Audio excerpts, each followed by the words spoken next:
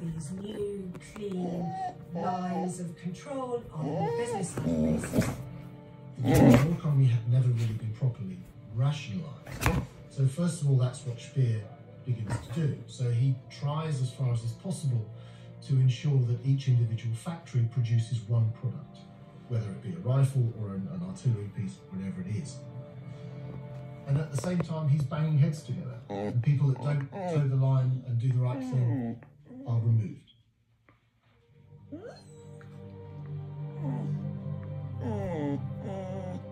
Crucially, Speer has good news for his Führer. He expects production of armoured vehicles to double by the end of the year. Speer's star is growing ever brighter.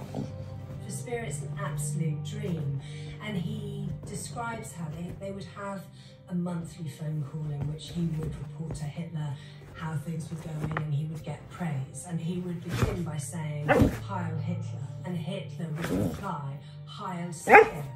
And just to have that sort of jokey respect from the Führer was extraordinary.